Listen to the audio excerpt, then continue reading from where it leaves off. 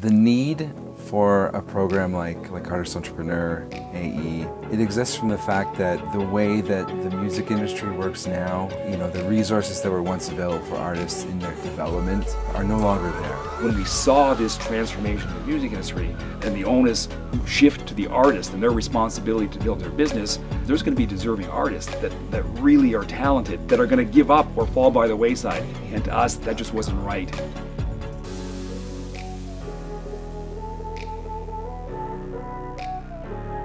Studio Bell, home of the National Music Center, was built for a program like this. A music incubator with world-class recording facilities, an iconic music collection that you can't find anywhere else in the world. It's the perfect environment for developing artists from multiple genres, from locations all across Canada. Some of the most talented people in the country have come through this program of up-and-comers, and I mean, with the artists I've worked with, they usually have a new view of themselves and their direction by the end of the program. So I think it kind of kicks you in the butt and makes you look at yourself from the outside.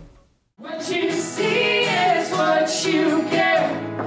This ain't makeup, this is sweat. The program, it's fulfilled a lot for me in the last month. It's been crazy. The workshops were phenomenal. They brought in amazing people, and then also learning so much about the business stuff. It's been awesome, yeah. Right, and imagine if you have 2 weeks of practicing the head voice up there. All of a sudden, you don't need the effort. Yeah. All my expectations I had, it's just totally surpassed that, and every day is like a new, invigorating, exciting thing.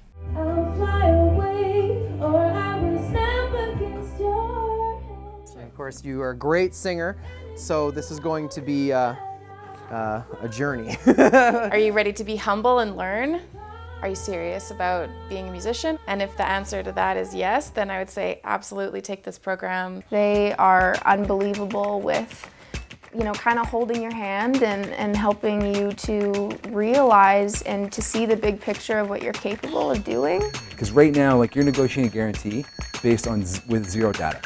You always got to think about the negotiation side, what is in it for them? What is the other person thinking? Put yourself in their shoes. We're giving them almost shortcuts and side doors and making sure that they don't have to fall on their face before they learn it. We work with them to really think about what might success be to them by their definition, and then we can work back to how we would achieve that.